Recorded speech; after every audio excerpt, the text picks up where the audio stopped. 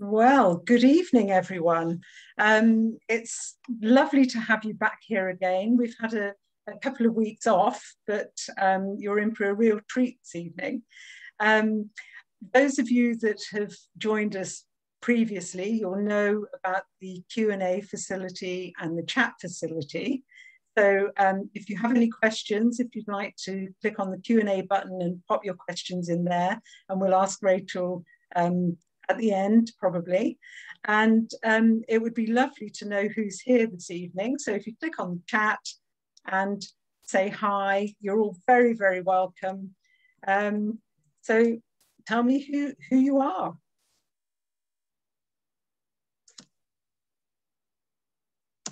And I know some of my Benham colleagues are here this evening. And we've got Lise from Denmark. Hello. And I'm sure you're not the only one there. There must be more of you. And we're just waiting for a few other people to come in. Sandra, hi, Sandra and Pete from Vista. You've been with us before.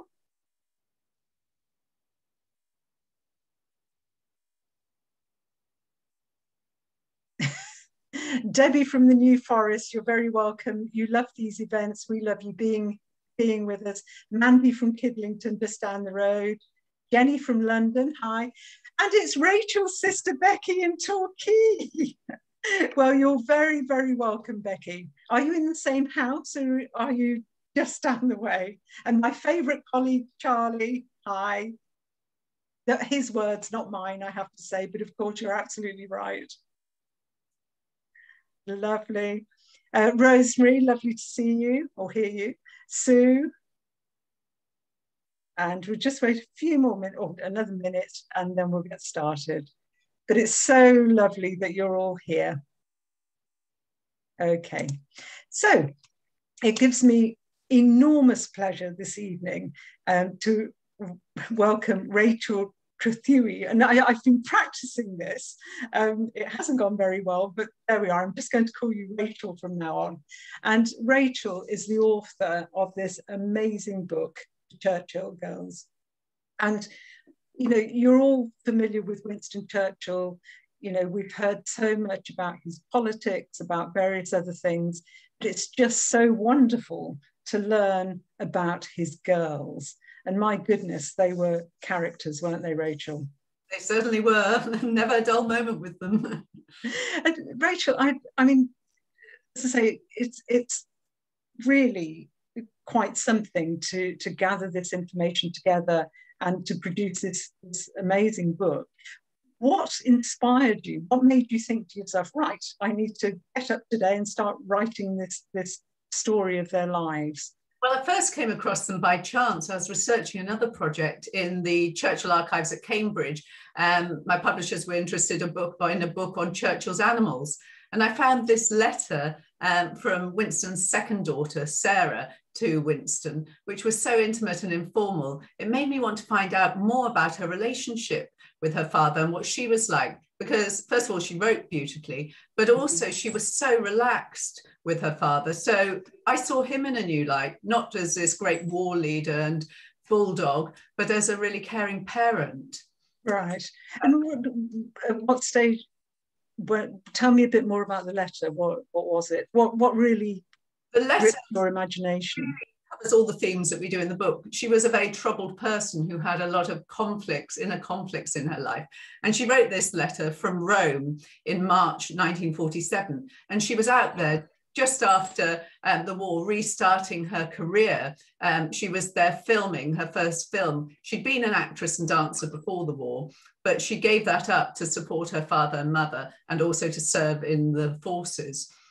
So this was a really important time for her. And it was also just a couple of months before her younger sister, after her younger sister Mary had got married. So she was thinking about where she was in her life, and she wanted to explore this with her father. And if you don't mind, I'll read you a few quotes from really well. She said she wanted to explain to him about how she was really driven to act, a bit like he was driven to be in politics. And she said, "Does all this seem unimportant to you, or just strange that I should care so much and feel Still, as I have always felt, that my mortal happiness, if it exists, is wound up somewhere in this business. And she then also explores her feelings about marriage and children. She didn't really feel having a family was compatible with her life as an actress.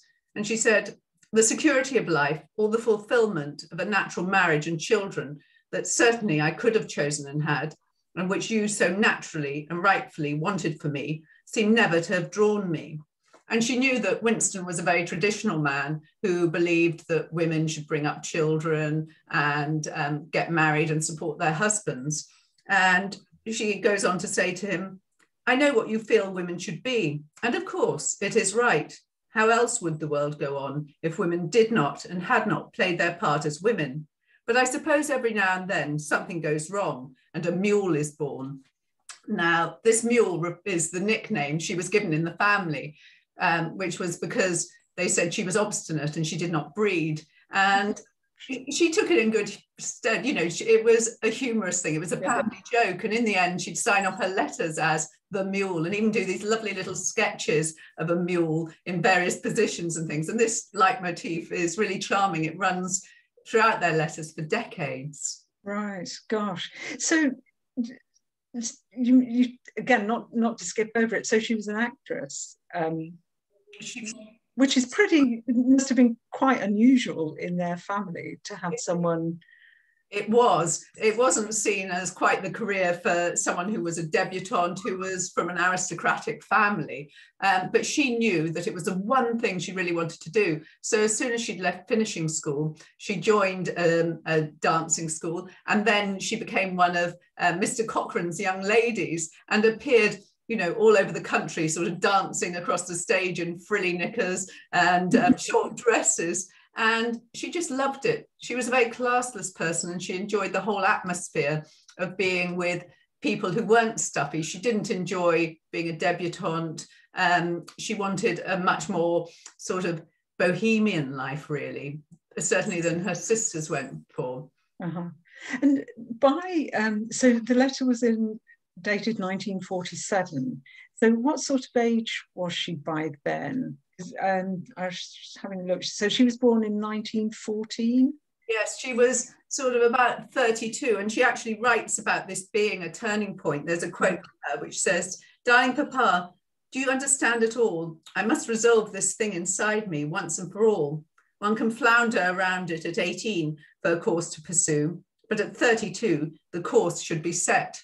And I think at this point, she feels she hasn't achieved what she ought to do.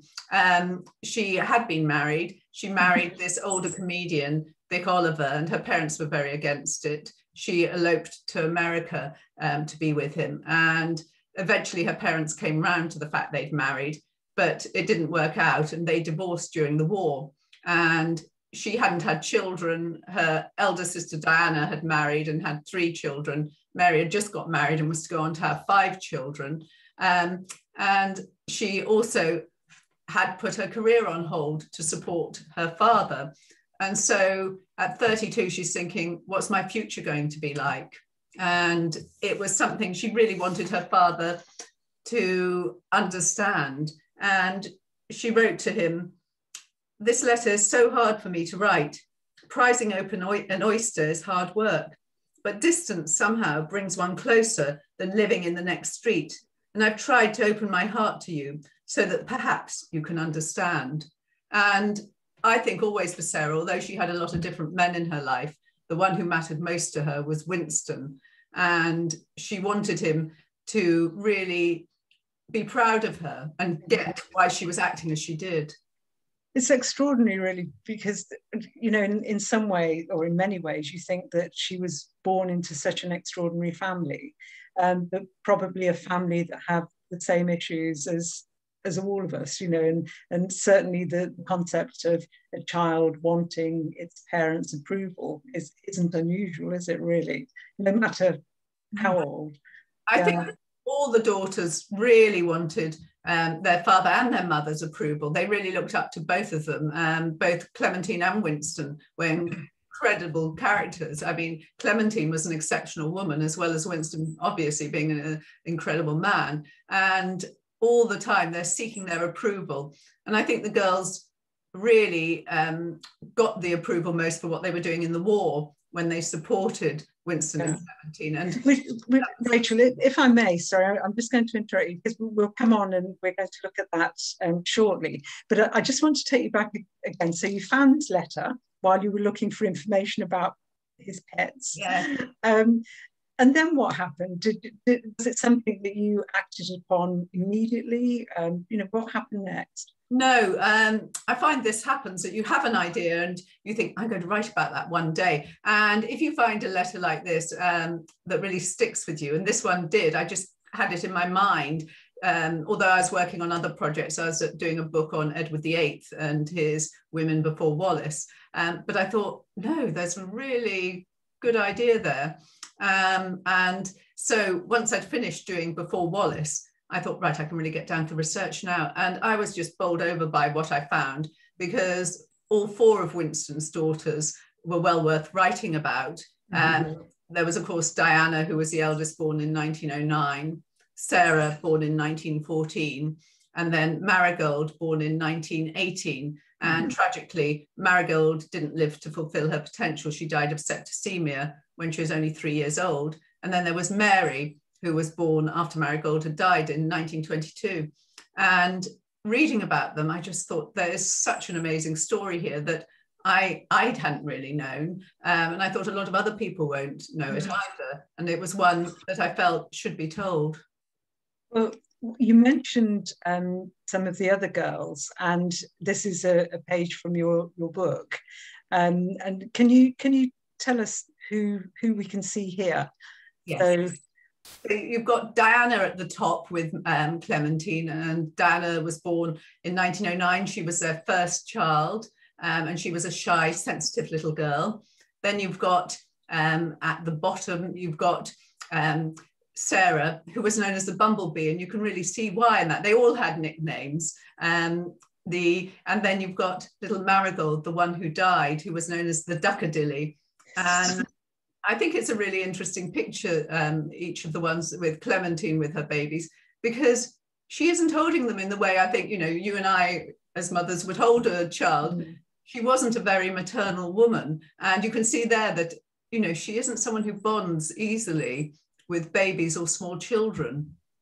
She looks awkward, doesn't she? Yes, I think she didn't have a very good model of parenting from her mother, and she found it very difficult being a mother. She went away a lot of the time and left the care of her children to other people, which seems strange to modern ears, but that was fairly typical of her generation. Women usually of her class would hand the children over to nannies and then send them to either boarding schools or have governesses. And Clementine, like many women of her era, certainly put her husband first, way above her children. Which again, I suppose is a little bit of history repeating itself. Certainly Winston's parents were the same, and Jenny would, there's again been so much written about whether he was neglected as a child, etc. But he was looked after by his nanny, he was sent to boarding school, his mother supported his father. When his father died, she supported Winston. So you're absolutely right, it's how things were. Yeah. It was, although I think probably Clementine was away more than most. I mean, she would be literally away for months on end. I mean, I came to the conclusion that it wasn't just because she, wanted a frivolous life and to be away. I think that she actually needed it for her own mental health and balance, because Winston was such a massive ego that it would be easy to be sort of swallowed up in his narcissism. And so maybe that's too strong a word, the narcissism, but the ego was so strong that she needed that time away to sort of bolster herself up.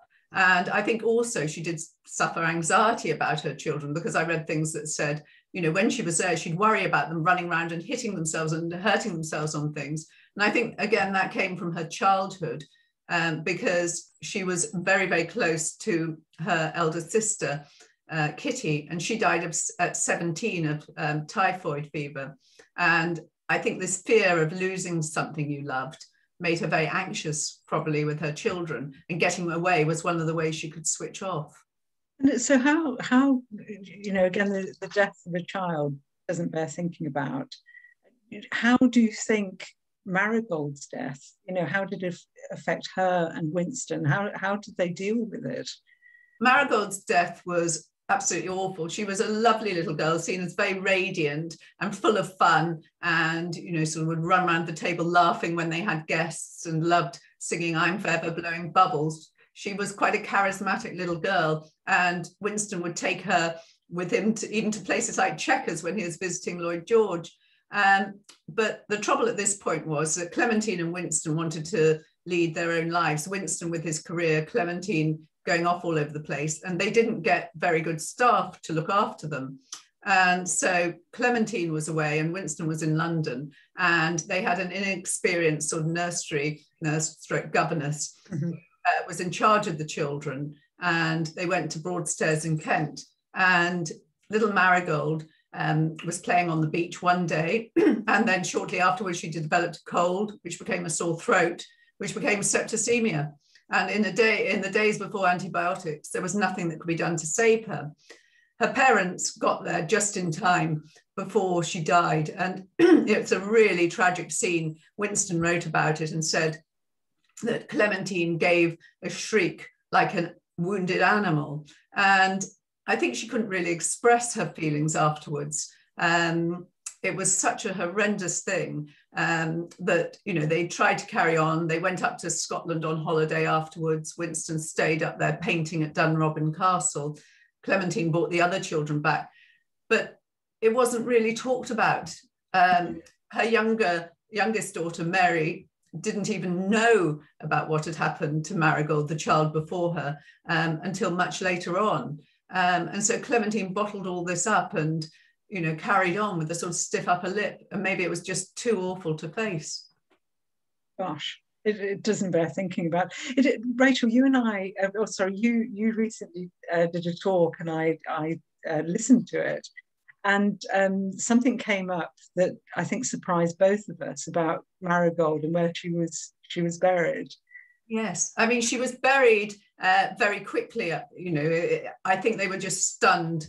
Winston and Clementine, and she was buried in Kensal Green Cemetery, and that's not where the rest of Churchill family are buried. And I found out, I was doing a session with Emma Soames, and Emma said that actually the children now, the surviving children of Mary and Diana, decided that Marigold should be removed from Kensal Green and actually buried at Blaydon with the rest of Churchill family. And I think that's rather touching, sort of reuniting her at last and giving her the place in the family that she deserved, because it was a real turning point in the Churchill's family life.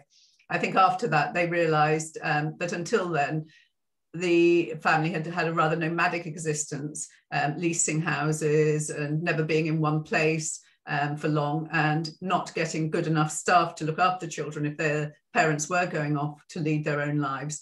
But after what happened with Marigold, things changed. And it was in 1922 that Winston found Chartwell, and they got a proper governess for the children. Gosh, amazing that it takes something like that. We've only got a few slides this evening, but I'm just going to go to the next one, if I may. If I can, there we go. And this one I like. And can you tell us who the two children are? Yep. So you've got Sarah there and Diana, and it just shows this picture how involved the whole family was in Winston's political life. It was a project for everyone. When Clementine married Winston, she knew that her life would be dedicated to getting him to the top. He believed he had a destiny and that he would one day be prime minister, and she believed it too. But the children were brought up to believe that as well. And you can see this on Budget Day, that they would go with him when he was walking to the House of Commons. He really, always had his children around him. It gave him a sort of sense of security, I think. Partly, as you say, he didn't have a very secure childhood himself. So he really valued family life.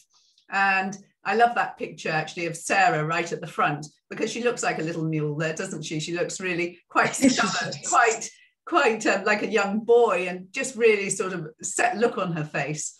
But actually, Diana, the eldest child, was probably more political than Sarah was. She really enjoyed going around with her father to meetings when her mother couldn't go.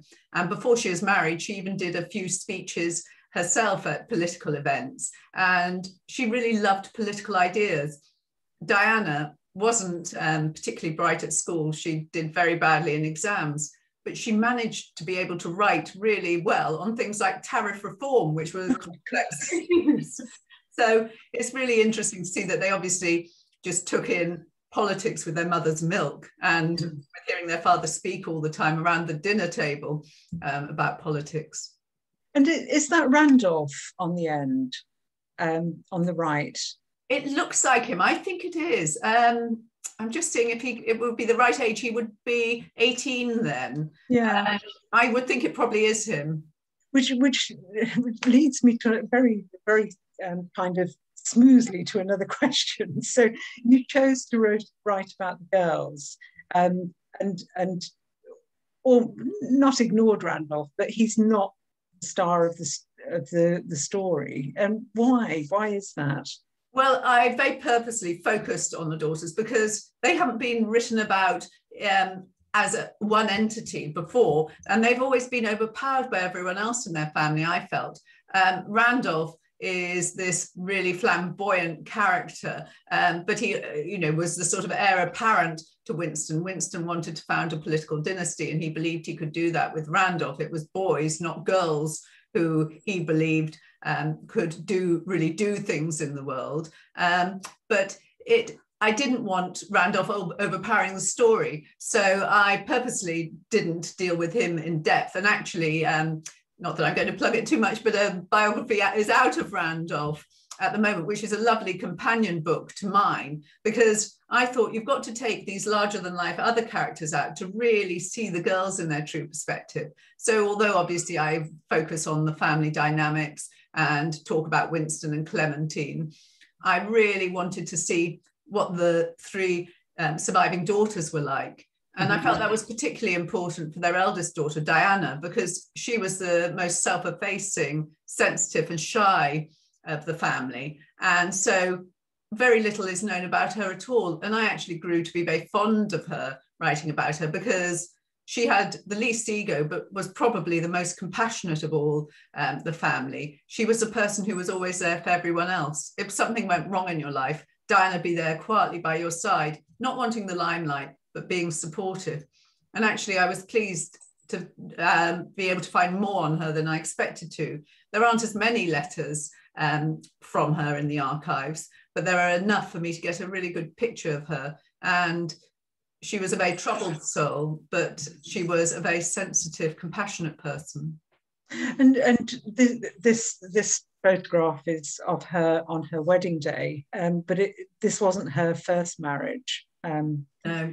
Diana found it hard to find a vocation. I mean, it was hard for women in that era anyway to have proper careers, and particularly for girls of her class. She came out as a debutante, and unfortunately for her, she came out at the same time as Diana Mitford, who happened to be her cousin. And of course, there were comparisons between the two Dianas. And although Diana Churchill was very pretty, Diana Mitford was one of the great beauties of her generation and was Deb of the Year. And Diana Mitford married at the end of her season, whereas Diana Churchill felt a bit of a failure because she didn't snare herself a husband.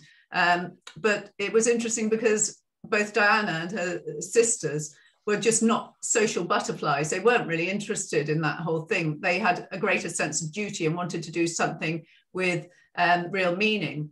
And so she sort of floundered around trying a few careers. She tried being an actress for a bit, but that didn't work out for long. She did a bit of nursing, and then there was a chance she might get into movies. Nothing came together. She then got married in 1932 to her first husband, who was the son of a diamond magnate who was a friend of Winston's, Abe Bailey. But that was a disaster. Her first husband was an alcoholic, and the marriage only lasted a couple of years. And of course, this left Diana feeling a real failure because there were very few divorces in those days. And, you know, to have a divorce, have no career, it was a big embarrassment to her. Was the lack of career as important? Because, again, it was a different time. And you know, rightly or wrongly, I never think of that as being a period when women would typically have careers. No, I don't think that's something that Diana or Mary particularly wanted, her younger sister Mary. Yeah. Diana and Mary were very traditional women. And I think that really what Diana wanted out of life just was a nice marriage, perhaps to be like her mother, looking at who she chose as her second husband, the Conservative politician Duncan Sandys. She met him when her brother Randolph fought him in a by-election. It was Duncan Sandys won, and he met Diana, and they married, and it seemed to be everything she wanted in a second marriage. And they had 3 children together. And I think that would have been enough for Diana. She wasn't ambitious in the same way that Sarah was. Sarah was unusual for her generation and ahead of her time. Both Diana and Mary were very much more typical women of their era. And although they did things during the war, both would be perfectly happy to revert to traditional stereotypical female roles. Right. And what happened to Diana in the end? Because she worked for the Samaritans. Because you said she was the caring one and supported people. She was very caring. She understood what people went through. She had always had mental health problems. She had low self-esteem, I think it would be described when she was young. And she was really overpowered in such a sort of flamboyant family. She found it pretty excruciating, the dinners where everyone was really noisy and talked, and she couldn't really compete. And so she wanted to withdraw from that, get married, move on. Then in the 1950s, she suffered a severe mental breakdown and was hospitalized and given electroconvulsive therapy and insulin coma therapy. And of course, the treatments for mental health problems were not good at that time. You know, it was, there weren't the antidepressants and things that would help now. And her marriage was also breaking down. I mean, talking to the family, they say you can't be sure whether the mental health problems made her marriage more difficult or whether her marriage breaking down, her husband having affairs, made her mental health worse. But she was a naturally monogamous person, and she never really got over the breakdown of her marriage to Duncan Sandys. He went on to marry someone else, and I think that was pretty heartbreaking for her. And then in the last couple of years of her life, she did seem to have finally found a vocation, because she was involved in the early days of the Samaritans and worked there and got a tremendous reputation there, being a really kind person. And she didn't want to be known as her father's daughter there. She used the name Mrs. Spencer, but people wrote about how kind she was in that situation. And everyone thought her life was coming back together more, that she had found a real role for herself. And then very tragically, in October 1963, she committed suicide. And, you know, it was just a terrible tragedy, like Marigold's tragedy, the second of losing 2 children for Winston and Clementine. Yeah, and a much later stage in their lives as well. I mean, goodness me. And again, I find it fascinating because, you know, we are familiar with the fact that Winston had his black dog, but you know, clearly he wasn't the only one in the family by any means. No, I mean, it is interesting to see that it is on both sides. Yeah. I mean, there's wide debate among historians and biographers about the extent of Winston's black dog. And Mary Soames, his daughter, and certainly his latest biographer, Andrew Roberts, actually think that Winston's black dog wasn't as bad as some people have said. I mean, he has been described as a manic depressive, but they actually believe that he became depressed according to circumstances. When things were bad, for instance, after Gallipoli, when he thought his career was over, he became depressed. When things didn't go well, when he was in the wilderness, the political wilderness, he might be depressed. And when he was worried what would happen with the Nazis, and then at certain times in the war, and in later life, as he lost power and lost physical health as well, he seemed depressed. but they said it wasn't something really as entrenched as has been said by some people. What I found interesting was that Clementine certainly suffered from extreme anxiety, and that's shown by her latest biographer, Sonia Purnell. And I think that explains how she reacted in a lot of situations. And talking to her secretary, her private secretary in the 1960s, Sheila Montague Brown, she said that she was an incredibly neurotic person. That's the word she used. Mm-hmm. And actually, at times she was hospitalized with mental health problems, as well as Diana being. So Diana and Clementine had mental health problems, and Sarah and Randolph were alcoholics. So they had a lot of issues to contend with. And when that is a lot. When you think all of this going on behind the scenes, and then we all know Winston's public life, and there was so much to contend with in the private life too. My goodness.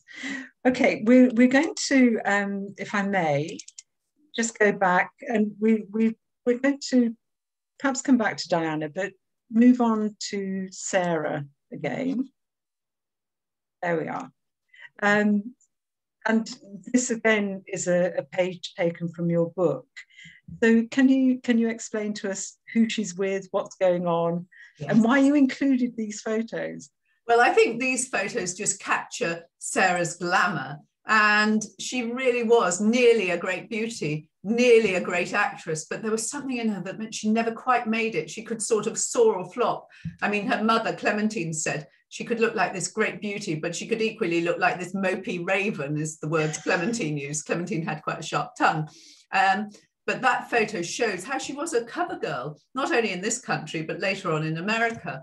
And the lower photograph shows her with her first husband, the comedian Vic Oliver. And she met him when she was in Mr. Cochrane's Young Ladies, dancing across the stage in her frilly knickers. He was the star of the show and a very charismatic comedian. And he was of Austrian Jewish descent. And she totally fell for him. He was her first great love. But Winston and Clementine didn't approve. And Winston said, leave it a year, and if you still want to marry each other, then I'll think about it again. Well, Sarah was desperately lonely without him and decided that she'd elope with him to America. He was in America. She decided that she'd sail across the Atlantic on a liner to join him. So she did it, snuck out without telling her family what she was doing. She told her mother she was going to the hairdressers in London, and they only heard through the newspapers what had happened. And Mary also had to tell them, because she'd confided in Mary, her younger sister, what she's going to do. And Sarah started sailing across the Atlantic. Randolph, her brother, was sent to pursue her on another liner. And Sarah arrived in New York, was met by Vic, and Churchill did everything he could to break up the marriage. He got a private detective on to Vic to see if he could find any real dirt. He couldn't. And Sarah married him, and they came back to England, and the Churchills had to accept it. But it wasn't the marriage Sarah hoped it would be. Sarah was always looking for someone to advance her career. She really cared about her career, and Vic had promised to make her a star. But the trouble was, actually, Vic wanted to be the only star. So once Sarah started doing well in her career, he didn't like it. And he really was a very controlling man. And I think she had a real need to get out of that marriage because he didn't want her to do well. He resented it as her career advanced. And, he did some incredible things. He found another young girl who he took under his wing. He probably didn't have an affair with her, but he said, could they adopt her? And this was just such an awful thing to say to Sarah, who didn't have children with him.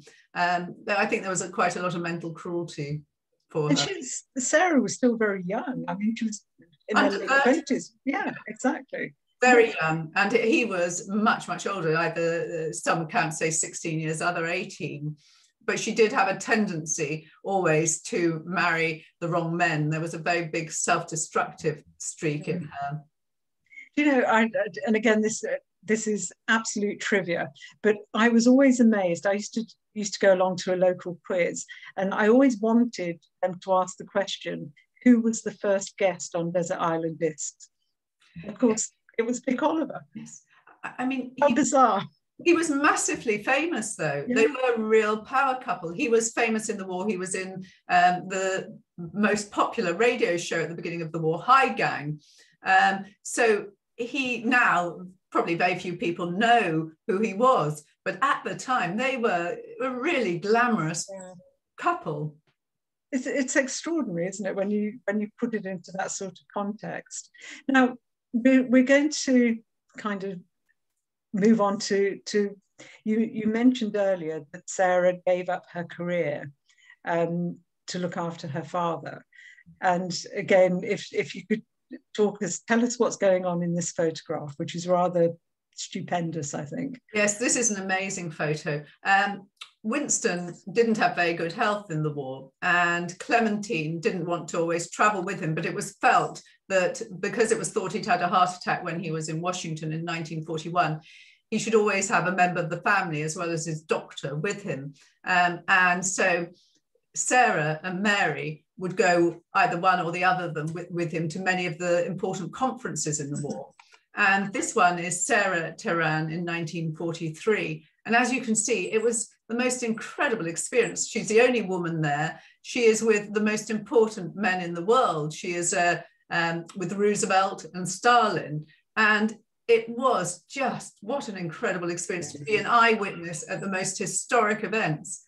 However, it was also a tremendous responsibility, because if something happened to Winston, not only would they lose their father, the country, the world needed him there, needed him to survive, to win the war. And at times he became really ill. He developed pneumonia after this conference, and Sarah had to look after him till Clementine came out to help. It was a sort of double-edged sword with them, an incredible privilege, but also a worry. But the girls absolutely loved it. They not only really enjoyed meeting all these top politicians, they wrote about it in wonderful detail, and you get their accounts of what they thought of people like Stalin, who at that time was being incredibly charming, and he charmed Sarah at Winston's 69th birthday, drinking toast to her, coming around clinking glasses with her. They all absolutely adored Roosevelt, of course, and again, he was very, very charming to both Sarah and Mary when he met them. I think obviously they were very attractive young girls, but also they knew he knew how important Winston's daughters were to him, and it was another way of cementing all the bonds. Do you think at this stage, because wasn't Winston very proud of Sarah and the job she was doing, and didn't he let slip some secrets that he shouldn't have done? Well, it's very interesting, because she was working at RAF Medmenham doing in photographic interpretation work, which meant that they'd look at aerial photographs and see what would be bombed or where things would happen. But she was taught it's absolutely top secret. And she went round before the invasion of North Africa to Chequers, which was very close to RAF Medmenham, one day. And she rushed upstairs to see her father, who just got out of his bath and was wrapped in a great big towel. And he mentioned something about, let slip, as you say, something about the North African invasion, Operation Torch. And she said, no, you're not quite right on that. And he went, how do you know? And she said, well, I've been looking at it. And he was amazed and just said, well, you didn't tell me about that. And she said, there is such a thing as secrecy, you know. And he then, apparently the story went on, because he told Eleanor Roosevelt this story, and she used it in speeches about women's war work. And Sarah got into trouble back at the RAF base for letting out secrets. And she said, well, I only said it to my father. So that was a really, really lovely story about their relationship. Do you think because of what the girls did and what Clementine did to support him, would that have changed his view at all of a woman's place? I think it certainly did, because all his daughters served in the war. Mm-hmm. They have this tremendous sense of duty. As I mentioned earlier, they didn't just want to be society girls and social butterflies. they believed your life had to be used for public service. And so when the war happened, Diana was more limited because she had 3 small children, but she worked in the welfare office of the Wrens for a bit and was a fire watcher and volunteered in a hospital, did things like that. But both Sarah and Mary had really impressive war careers.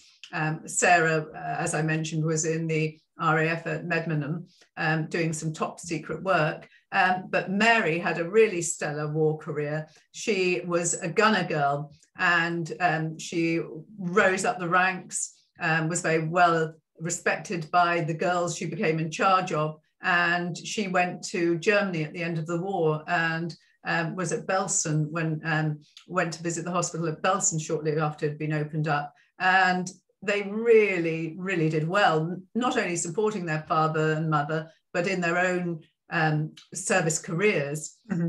And Winston was immensely proud. In fact, he wrote to Randolph saying, you know, you should be really proud of what your sisters are doing. They've taken a very difficult route and they're doing exceptionally well. And I think it did change his attitude to what women were capable of. He was very much of his era, a Victorian, who believed that really women were meant to be the supports of men and be at home. But his views began to change, I think, through their wartime career. And I think he also then listened to them more on politics.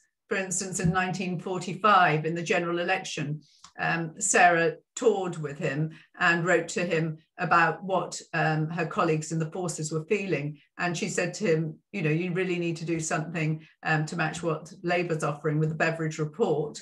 And she said, you really ought to tackle housing in the same way that you tackled the war. You must make all-out war on that. And it influenced him so much that that appeared in a Conservative Party broadcast shortly before the election, and he raised it in cabinet. And Clementine wrote to Sarah saying, you know, you really are very shrewd politically. So I think his attitude did change. Just looking at that photo there, again, I think that's a really lovely photo. Again, that shows Sarah with Winston, and then you've got Roosevelt there with his daughter, Anna Bottega. And it's a really poignant photo because it's one of the last of Roosevelt before he died. And on this trip, Sarah, in her letters to her mother, was very aware that Roosevelt was failing, that he was very ill. And his daughter was there to support him, like Sarah was there to support Winston. And so you've got the most powerful men in the world sitting there, but they also look like 2 old men, don't they, with their daughters? I mean, it's an incredible photo. Yeah, it's superb. And then just so after the war, Sarah was able to return to her career. She was. She went to America, and she was actually much more famous in America than she ever was in Britain. And this was one of the highlights of her career. She'd always admired Fred Astaire as the great dancer. And so she appeared in a film with him, Royal Wedding, in 1951. It wasn't a very big role, but she got to dance with him, and I think she got him in the end. And in America, she was very involved in the early days of television, and she hosted some shows. She also acted. And I love this fact that she appeared in the first televised version of Hamlet in America. She was Ophelia. And I read that more people saw this version of Hamlet than would have seen Hamlet in the 350 years since it was first written, because television was really taking off in America. That's quite something, isn't it? And then we're going to finish up with Sarah now. And again, tell us what happened. Yes. After that. Here you see her second husband, Anthony Beecham, at the top. And again, he's a very good-looking, charismatic man. He was a society photographer.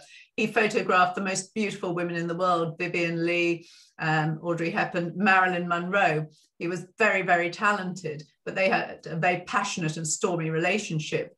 And I mean, his mother said they couldn't really live together, but they couldn't live apart.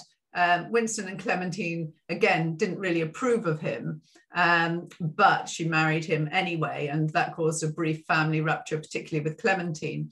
But Anthony tragically committed suicide, and Sarah was devastated. They weren't actually living together then. They were about to get divorced. They'd been separated for some time. He was having other relationships and she was seeing some other people. So it wasn't they were completely together, but they'd never really totally stopped loving each other. And after that, I think she turned to alcohol to deaden the pain. I think she'd probably been drinking before that. There was always that problem there, but it got much worse. And rather than stay around people who loved and knew her in this country, she went back to America, and she was in Malibu and in a beach house there. And she obviously had drunk too much one night, and a phone operator heard her on the phone swearing, they said, like someone in the Navy. And the police were sent round, and she came outside and they arrested her. And there's a photo of that below. And the awful thing for Sarah was, you know, if that had happened to an ordinary person, it would have, nothing much would have happened. But because it was her, the police tipped off the press, and those sort of photos, which were quite degrading, appeared on newspapers across the world, which was really devastating for her and for her parents, who were quite elderly by this time. Gosh, I mean, you know, we've said it before, you would think that they had everything, and yet, you know, so much sadness, so much tragedy. So we're going to move on, and because I'm aware that we've only looked at, we've only looked at Sarah and Diana in any great depth. And this is a photograph that you particularly liked. I love this photo. This is the youngest daughter, Mary, with Winston during the war on HMS Duke of York. And I think that's great. They look really alike, don't they, from behind? Yeah. I think she looked the most like Winston. Mary, unlike her sisters, had an absolutely happy life. You'll be glad to hear, everyone. She had a very different childhood. She was brought up at Chartwell with a very stable governess, Moppet, or Nana, she was called, the governess. And so even when her mother went away for months on holiday, Mary always felt very secure. She also had a naturally happy temperament, and that stayed with her throughout her life. When I was writing this, my publisher said to me, do you think, you know, could she really have been that happy as anyone? And by everything I read and by anyone I spoke to, she really was. She had a great temperament and a really positive life. And so she had this lovely upbringing at Chartwell with loads of animals, a whole menagerie of animals. She'd build walls with Churchill, time with him. From a teenage years, she got on really well with her mother. Her mother totally depended on her, and they'd go off skiing together and had a very strong relationship. And then during the war, she had a very impressive career as a gunner girl. But after the war, she knew that she wanted to just marry and have children. And so she married the Conservative politician, Christopher Soames, and they had 5 children together. And it was an incredibly happy marriage. And when they first got together, Christopher had said to her, whatever we achieve, we'll achieve together. It won't be my career, it will be your career. And so he became a cabinet minister. He then later became the ambassador to France. She went with him, and he was the last governor of Rhodesia. And right the way through, she supported him. But Mary, I think, is the person who really had it all, because she had this incredibly happy family life. But then later in life, she also had a successful, late flourishing career. She became a very good writer, writing the biography of her mother and also about the Churchill family generally. You were saying as well, the Duke of Marlborough. Yeah, the fifth Duke of Marlborough, the Profligate Duke, excellent book. And yeah. So she did that. She then, after her husband died, she became chairman of the governors of the National Theatre. And she really was the next best thing to the Queen, I think. She was very regal, very stately, a matriarch. And the Queen, as you can see in that bottom picture, made her a Lady Companion of the Order of the Garter, which is one of the highest orders of chivalry in the country, which was a massive honour. And actually, Mary's father, obviously Winston as well, was a member of the order, and they were the only non-royal father and daughter to get that massive accolade. And I love that picture of Mary, because it really shows her as a real success, as a pillar of the establishment. She really was. someone who was very, very well respected and lived a very long and very, very happy life. And I think that must have been a great comfort to her parents through all this, that there was at least one of their children who did all right.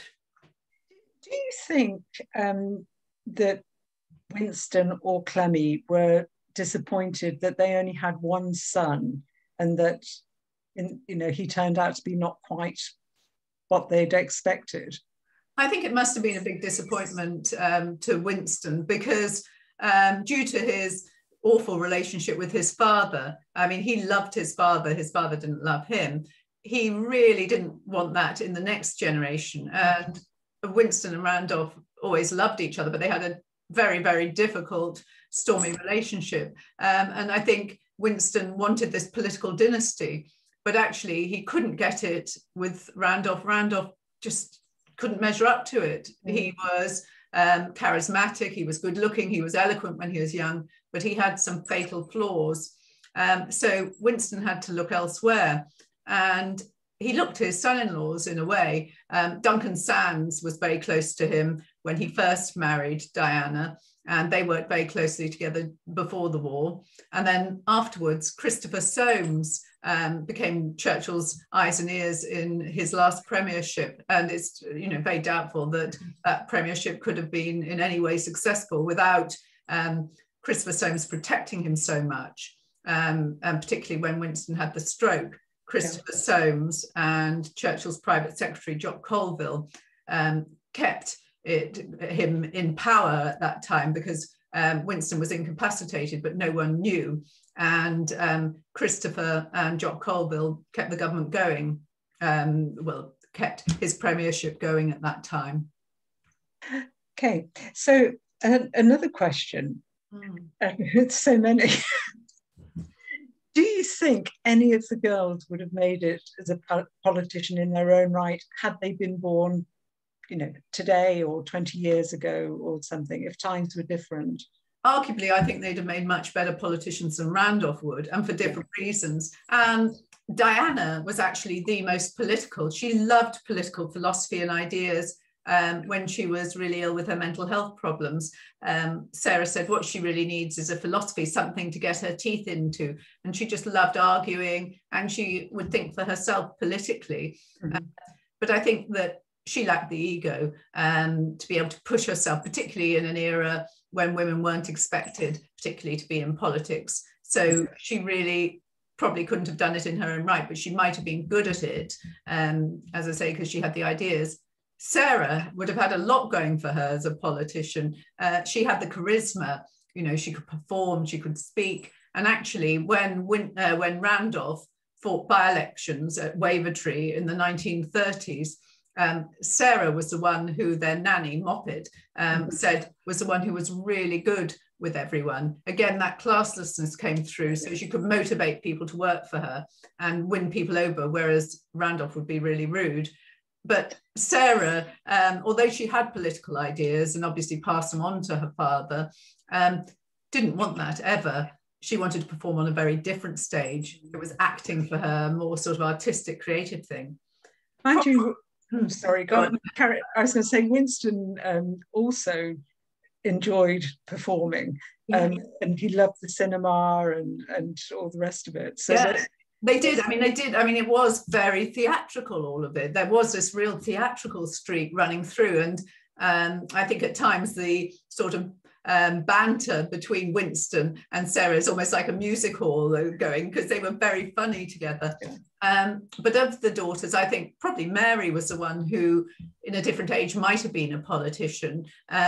She actually was the one who probably most seriously thought about it, because during the war she did some speeches, sometimes to thousands of people. She broadcast in Canada to the Women's Army over there, and did it very, very well. She was very eloquent, she was very confident, she was very good with people and good at managing people, as she showed when she was in the army. And at that stage, as it came towards the end of the war, the press baron, Beaverbrook, who was a friend of Winston's, said, you ought to get Mary to stand in the next general election. I mean, she'd have only been in her 20s. It would have been amazing. And Mary writes that for a moment she thought about it. She imagined herself standing up in Parliament with a beautiful black suit on and this soupçon of white, a big bow around her neck. And then she thought about what she'd been talking about, sort of drains and really boring things like that. And thought, no, not for me. And she actually really enjoyed being, like her mother, being the support to Christopher Soames. And actually, when Christopher had a severe riding accident in 1964, he was incapacitated for the general election. He was in hospital. And so she had to fight the election campaign for him in the Bedford constituency. And her daughter remembered her going at top speed down the streets, canvassing. But she did say that she actually found it was rather intrusive, canvassing and going into people's houses. It wasn't exactly her. Again, she preferred being the support act. But she certainly had the skills that would have made a very good and steady politician. Rachel, while you were answering my question, a little question popped up that I think is relevant to what you were just saying. Did the girls have the same political opinions as their father? Did they ever fall out over politics? That's a really good question, really interesting. It's interesting that in the 1930s, their cousins were the Mitfords. We haven't really touched on that, but through Clementine, the Mitford girls were cousins of the Churchills, and they'd all socialized a lot together in the 1920s. And in the 1930s, obviously, the Mitford girls went off in different directions. Jessica becoming a communist, and notoriously Unity and Diana going with the fascists, whereas the Churchills all stayed unified politically. They believed Winston was right, totally, and they supported him. The whole family turned out. Clementine was away, she didn't approve of it, when Randolph stood as an independent Conservative in these by-elections. So they didn't disagree with their father's political views at all. The only time I found that there was a disagreement was in one letter, which was written towards the end of the war. And it was Clementine writing to say that Diana was toying with joining the Commonwealth Party, which was a party set up by Dick Ackland. And it was pretty socialist in its views and believed in morality in politics. And there's a lovely description of her talking about this over dinner, and her husband Duncan Sands nearly choking on his pheasant as he heard her saying this, and Clementine worrying, do you think she's going to become a communist? But basically, it's interesting, they supported Winston. I wouldn't say they necessarily supported the Conservatives, because I don't think Clementine did necessarily. Clementine, people often said, was really more of a liberal, and the girls, did support what their father did. But again, it's a sign of how much they believed in him, that if he thought it was right, he probably was right. Yeah. And did siblings get on? Did the girls get on?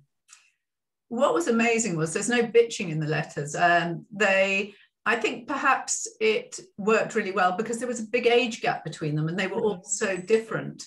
Sarah was 5 years younger than Diana, and Mary was so much younger than them all. So Sarah is the one who sort of links them all. She was very close to both sisters, particularly at different times.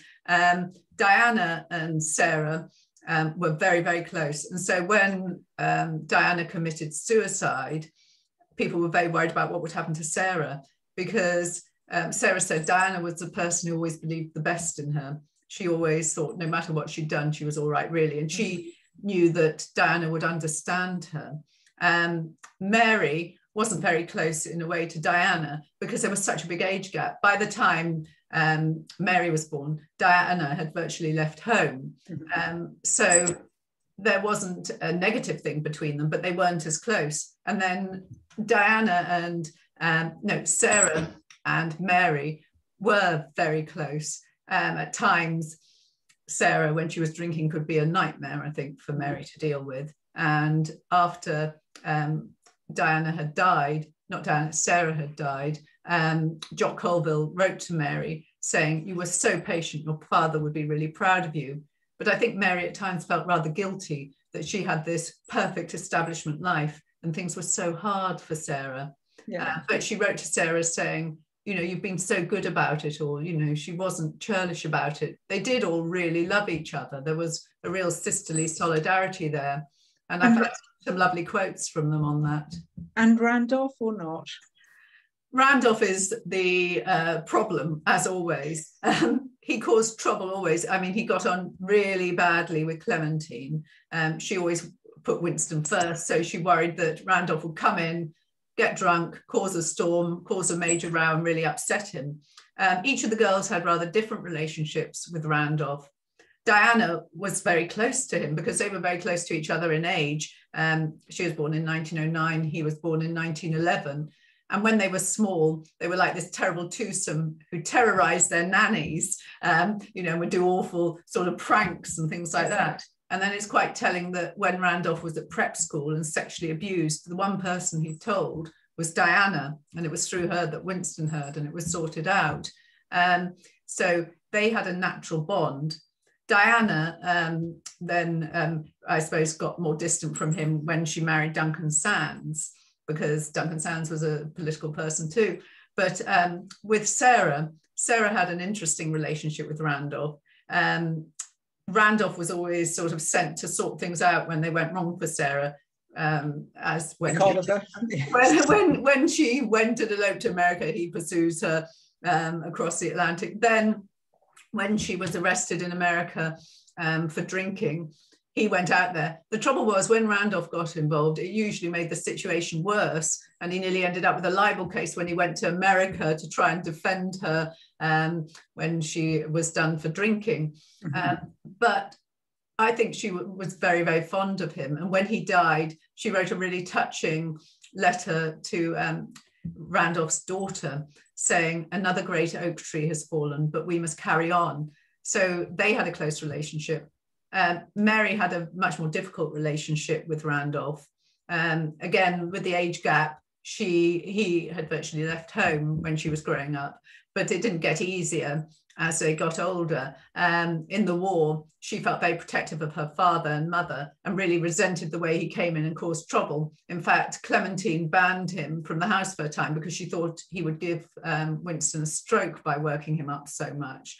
And Mary felt really angry with Randolph, but Winston didn't approve of that. He wanted the children to get on and told Mary to patch it up, basically, which upset her. And the relationship got worse when Mary married Christopher Soames, because Christopher Soames became like the son Winston would have wanted. Yes. And that really hurt Randolph. So you've got a very difficult dynamic going on there, that Christopher Soames is in Parliament working very closely with his father, with Winston all the time, and Randolph is excluded from this. And also Christopher Soames introduces Winston to horse racing, which was one of the great passions of his later years. Yeah. And Randolph resented this so much that he called Christopher the master of the horse in a very scathing way. Oh, yeah. And Rachel, again, just a question that popped up, and it's quite a tricky question, actually, in that it says, it's Sue from Tackley. She said, how many descendants did the girls have, and how many are still alive now? Right, well, I can do the children. Diana had 3 children, so Julian, Edwina and Celia. And Julian's dead, but Celia and Edwina are still alive, and Celia was lovely. She talked to me. Edwina's in America. Then Mary had 5 children, and they're all still alive and doing all sorts of things now. I mean, obviously there's Nicholas Soames, who was a Tory MP, Jeremy Soames, who's the head of Serco, who has been doing test and trace and things, I think. So there's Emma Soames, who is bringing out the diaries of her mother, and I think that, yes, there are 2 more. So all her children are alive, but Randolph's children are dead. And they're not, it's strange because some of the family are so incredibly long-lived. I mean, Clementine and Winston was so elderly, you know, 90 and 92 or 3 when they died. But so many of the children died young. And Sarah, of course, didn't have any, did she? Sarah didn't ever have No. children. No. No. Gosh. Okay, well, I think, this has been an absolute joy. You can just see how passionate you are about the girls. So I'm going to ask you a real stinker of a question. So who's your favourite? It has to be Sarah. I just found her so lively, so... Sorry, Rachel, I laughed over your answer and I didn't get it. So sorry. Who was your favourite? Who is your favourite? Sarah. Okay, excellent. Yeah, because she just was so really vivid and lively and talented, and it's just so tragic that she didn't quite get to fulfill that potential. There's so much tragedy there, and you can really identify with that she was such a human and humane person as well. And of course, she set you on this path. She did. Sarah started it, and she's never let me down. Excellent. Well, I have to say, and we've had some lovely comments saying thank you and how much people have enjoyed it. And Debbie has said, can you remind me of the name of the book? So here you are. Good, thank you. It's The Churchill Girls, and you can get it at all good bookshops, and it's on sale in the Blenheim gift shop. So I think it's a fantastic read, it really is. And Rachel, I have to say thank you so much for giving us your time this evening, and it's been an absolute joy. Thank you. Thank you. You've been fantastic to work with throughout. Thank you. Not at all. And I look forward to welcoming you to Blenheim when you're able to travel. Oh, that would be lovely. That would be such a treat. Okay. Thanks ever so much a lot. And good night, everyone. And oh, hold on, there's one more question. Sorry. Right. Right, Nancy Coe, if you wouldn't mind emailing me, I'll send you the link to the recording. And you've missed a very good talk, so I'm sure you'll enjoy it. Okay. You're very welcome, Nancy. So good night and thank you. Good night. Good night. Bye.